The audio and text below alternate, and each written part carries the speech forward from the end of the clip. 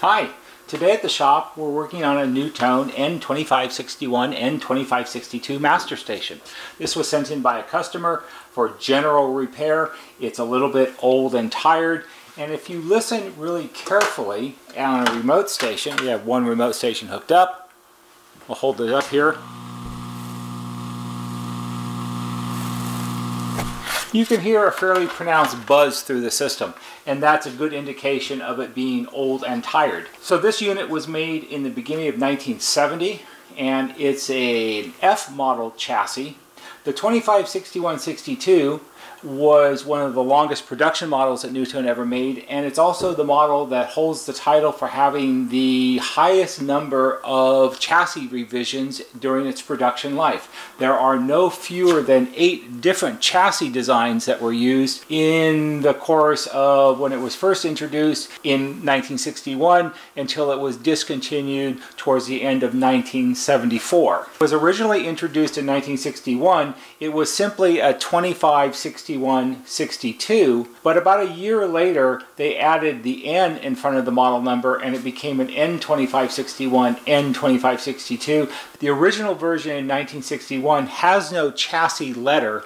It's considered an A model because it's the very first one, but they're not stamped A, they're just 256162s. Then it went through revisions. The N256162 is the first one with a chassis letter, and that's the B chassis, and then there's also a C and a D chassis. Primarily, if you had to group all of the changes that were done to the chassis throughout those 4 versions, primarily what they were doing was chasing better FM receptions by improved FM tuner designs. Then we reached the E chassis, and the E chassis was the first fundamental change in the underlying design of the 256162. The 2 prominent changes that were made are they changed the power supply design to a positive power supply instead of a negative power supply, and that was a very fundamental change. And also at that time they changed over to all silicon transistors. Previous models all had germanium transistors, so that was a common changeover that a lot of manufacturers were making because silicon transistors were better quality and could be higher power, and you could do more with them than germanium transistors. Curious notes about the changeover in transistor style is that while it's sort of technically true, it's not entirely true because it wasn't until the H chassis that the output transistors were changed over to silicon, and this F chassis here, it has germanium output transistors in it still. Down the road through production, after the F model like this, or F chassis, we had an H chassis, a J chassis, and a K chassis. This is one of 2 finishes that were available up until about 1971 or so. They were available in either the silver with black, or there was also the gold with black finished master stations. And then starting in the 70s, the styling remained the same, but the finishes were different.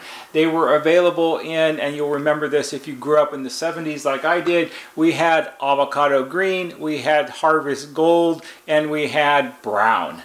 And in those units, the styling on the knobs and the radio dials changed somewhat to make them more modern looking. Also on those units, the speaker grill here, while this is a smooth painted black finish, they had sort of a flocked, fuzzy kind of finish over the grill that probably looked good when it was new in the 70s, but the problem with those are it tends to wear away when it gets touched, and then you can see the plastic underneath it. This particular unit has the optional extra faux wood plastic trim around the faceplate, which makes the set dimensionally larger, and it covers up the silver faceplate which is underneath. This was an extra item that you could purchase and put on any of the units. I think by the time we got to the early 70 models in the 3 different colors, I don't believe this was available to buy any longer. It was really for the original units. 256162 was the first decentralized system that NuTone made, which means you had more control functions on the remote speakers than other models at that time. So if we go down it quickly here, the top knob is your main on-off power switch, and your volume and tone adjustment, you can hear the noisy volume controls. Volume and tone adjustments for the entire system. That would be considered your system volume control for radio level throughout the house. You have your input selector here. We have phonograph, AM, FM, and it's FM automatic frequency control or standard FM. FM AFC helps prevent the tuner from drifting once you've tuned in a station, and it's reasonably effective. We have the master speaker volume, which is the volume control for the built-in 6x9 speaker here. Then we have our intercom control switch here. We have three positions. We have what they used to call standby. Standby turns the radio off at that location, but the intercom would still function. So later that would have become intercom only. And then we have the center position, which is radio and intercom. And then we have monitor, which puts that station into a monitor mode, and sounds in that room would be heard through the other speakers on the system. Down here we have our inside intercom control, talk and listen, and outside, which are door, talk and listen controls here. And then we have two separate tuning dials. We have the AM dial on the top and the FM dial on the bottom. A quick look at the back of the unit. This is sitting the right way. This is the top. It's a fairly straightforward design. We have the back of the speaker cone here. Behind this part of the secondary chassis is the intercom board. Over here is the primary power supply and a secondary power filter capacitor. Over here we have the FM tuner. This is the AM tuning condenser. Primarily this board here at the top with these coils that hang down. This is primarily all radio. It's all the adjustments, is all part of the AM and FM radio design. And then down here through the center we have our different control switches that match up with the knobs on the front. So this particular unit, it's been owned by the fellow who sent it to me since it was brand new in 1970. And he told me before he sent it in that someone, he thinks about 30 years ago, had a little bit of go at it because they had a problem with it. He didn't remember exactly what the problem was, but this particular part right here, this large capacitor right here, this is not factory. This was added in at some point, and it was added in to bypass this one down here, which I would guess apparently somebody thought had failed, which would be kind of unusual if it was 30 years ago, because these generally aren't really very problematic. And I don't know if we can actually wiggle that out of there or not.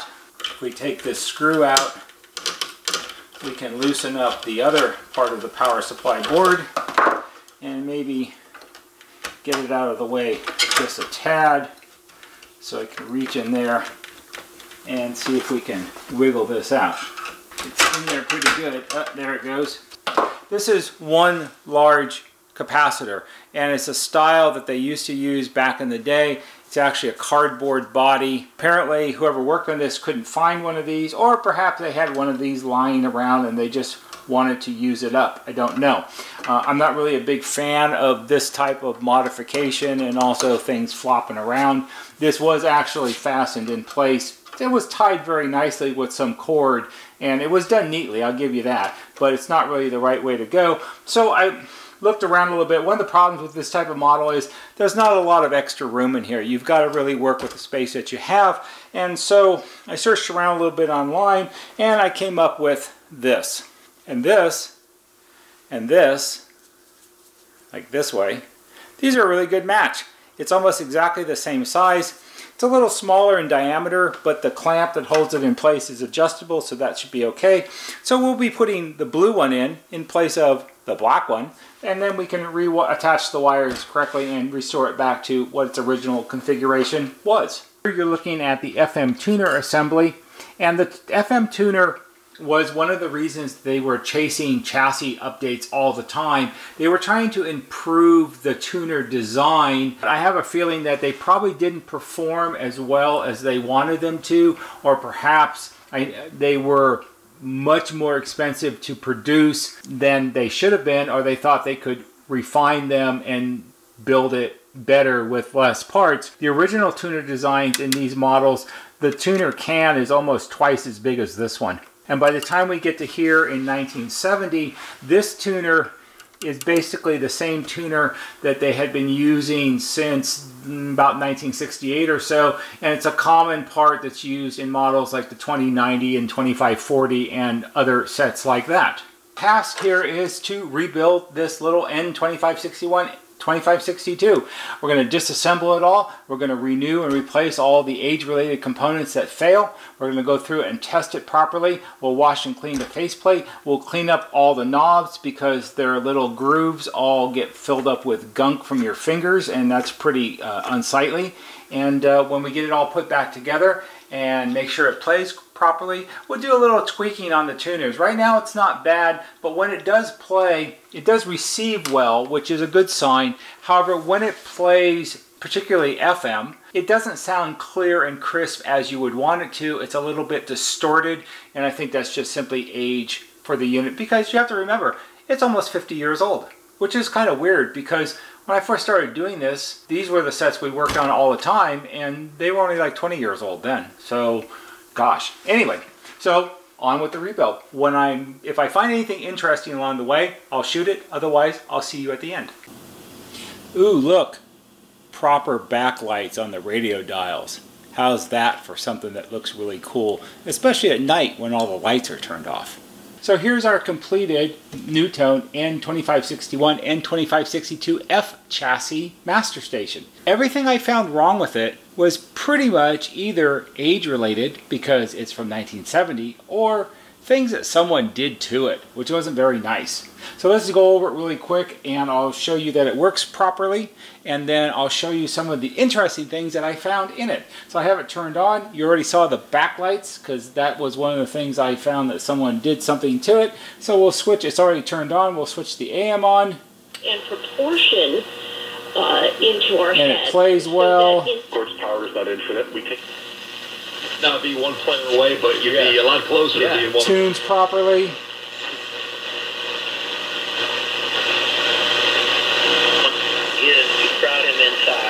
AM reception at the shop, not so good right now. We'll switch over to FM. Hi. Tonight we have an increase of clouds and a chance of... And this is a Keep Your Faith Drive special. In this hour we are playing highlights from business. Great insights, Stu. We appreciate the time. Cause nothing's going right, and everything's a mess.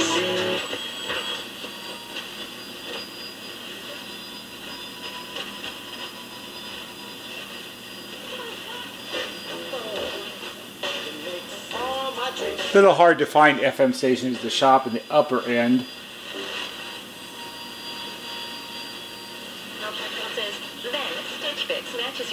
All of that is just sort of weak reception at the shop.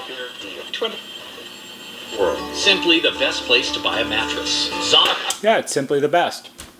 Alright, so now it functions correctly. I have it set up with its one remote station.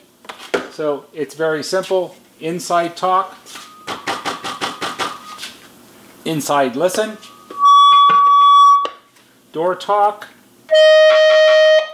They're very close to each other, so we get some feedback. Door listen. Same, that's fine. Oh, we should do it this way. Monitor. Works properly. If we put it on standby. We're prepared for the last heat wave and get ready for the chill of winter. Turns the radio off at the master and remote stations, but the intercom still functions, so that's fine. And then from our remote station, same thing. Talk. Here, listen from the front door, talk inside. Listen. No listen on the remotes. It doesn't work that way. Hands-free reply is only to the master station, even though on all the stations it says special listen. And when you push the inside intercom switch to special listen, you would expect to be able to hear the reply from the remote speakers, but that's not how it works. What special listen is for is if we put rooms on standby and then we do special listen,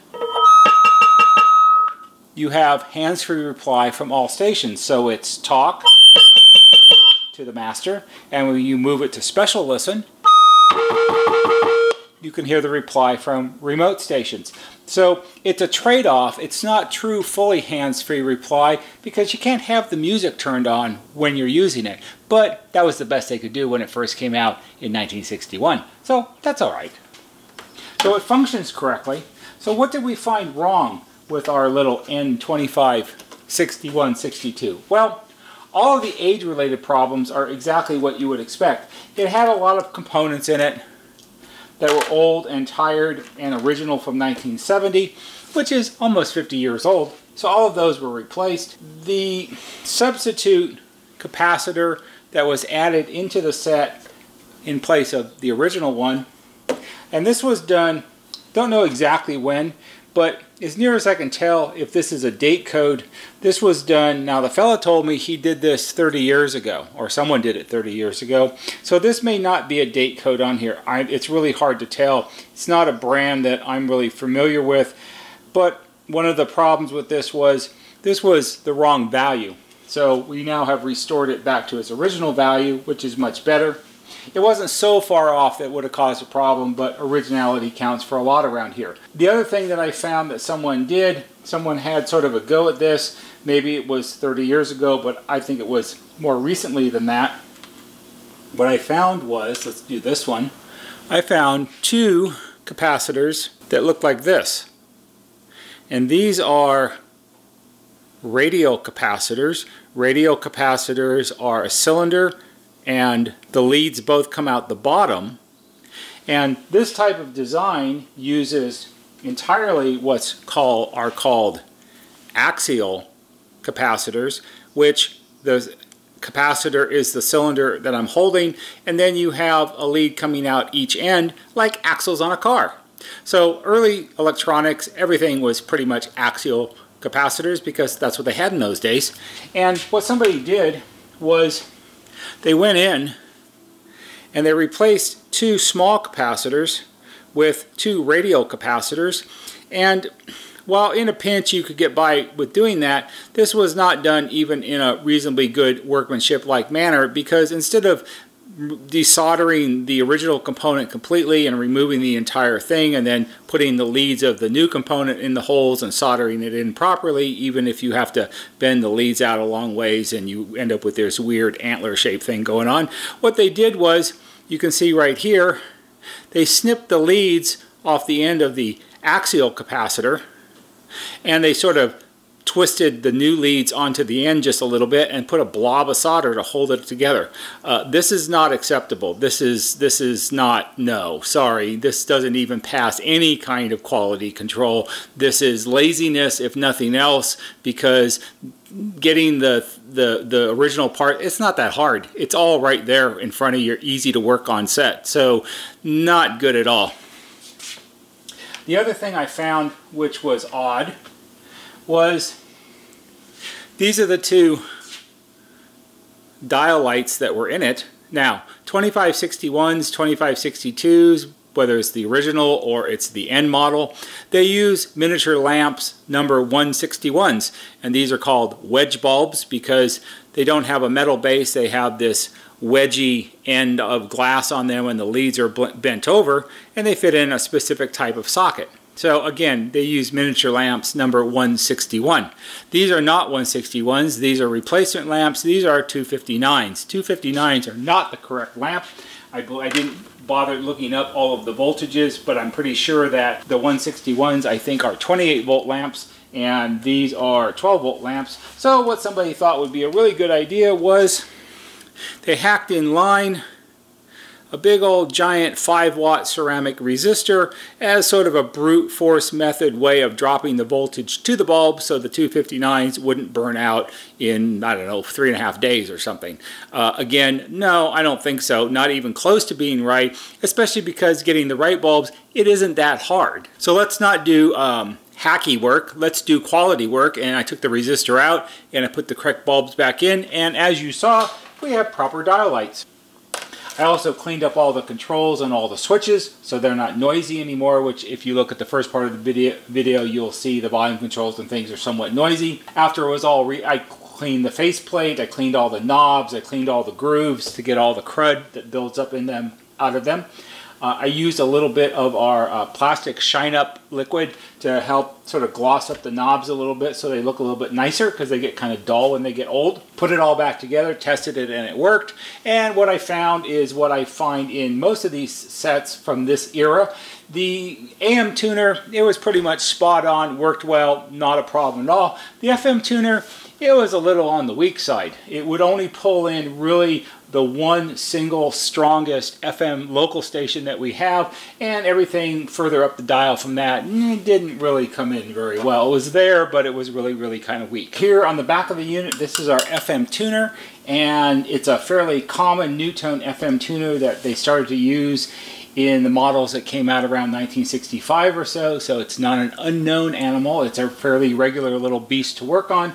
And I did what I usually do, which is I don't do a full-blown alignment of the tuner because I know that's not really necessary. Doing a full-blown alignment is a very time-consuming thing to do, and for the most part, if you've worked on hundreds and hundreds and hundreds of these, you don't need to do that. You know what happens and why the reception is poor. It always has to do with the front end of the FM tuner. So we simply do what I call tweak it up a little bit, which is you know which adjustments need to be compensated, and the reason you're compensating is because components in the tuner, mostly the transistors, the FETs, they drift over time as they slowly age, and that affects the alignment in the front end, and that's why it doesn't pull in and process the signals as well as it should. So with a little bit of tweaking, the reception is now very much even between the AM and the FM, and that's really the sort of gold standard, the way you judge it.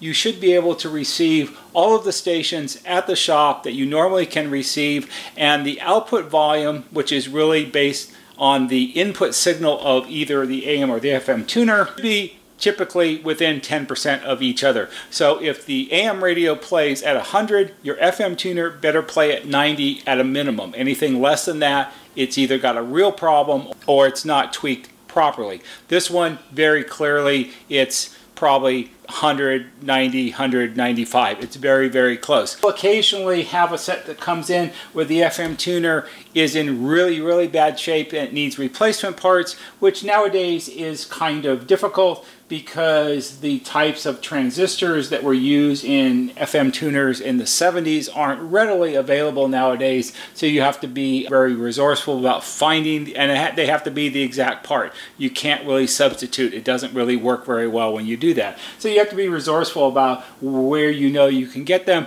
and build up a stockpile so you have them when you need them. Fortunately, it doesn't happen too often, so it's not a huge problem. Down here inside the inner chassis is our primary power supply, which has been completely rebuilt. This original 2-section CAN capacitor has been restuffed. It has our shop's signature large diameter heat shrink tubing to seal it up, and we ripped out the guts of it and replaced them with modern components, keeping the original configuration and the original look. The heat shrink tubing is just to hold the can together, and I think it looks okay when you do that. And down here, our big blue capacitor, it replaces this one that was bypassed years and years ago, and it is the correct value, and it's a screw thread type capacitor. This is something you would see more commonly in a commercial power supply or a large computer, or not a home computer, a large commercial computer, or more of an industrial type application. It was chosen specifically because it's the right size. It fits in the space we have available, and it's the right diameter, and it fits in the mounting bracket over here, which is a big bonus. So what I did was I removed the hacked in capacitor and rerouted the wires back to how they would have originally been connected. Since we have screw terminals, the wires were soldered into eyelet connectors, and then heat shrink tubing was put over to the wire ends and the end of the eyelet connector to give it some additional strength and to insulate it, and then they were screwed onto the capacitor in their correct polarities. So it's better probably than it was when it was brand new, and I like the big blue capacitor. I think it looks good sitting in there. And there you have it. That concludes the rebuild of a NuTone N2561 N2562F chassis master station. In the end, it works very well. That distorted kind of sound in the music that it had before we started is gone. It's nice and quiet as it should be, and all of the inputs work. And it's ready for another, well, it probably will go another 40 years at least before it needs any kind of work, as long as everybody's nice to it. That's pretty much it. Got to call the customer so I can send it back to him. I know he's waiting for it. I hope you found this interesting and perhaps helpful. If you did, please give it a big thumbs up on YouTube, because that always helps. There'll be a banner right here that shows you how to subscribe. Go to our YouTube homepage, click on the bell or on the wheel, put in your email address, and every time we post a new video, you'll get a notification and you can watch it. That's all for today. See you on the next video.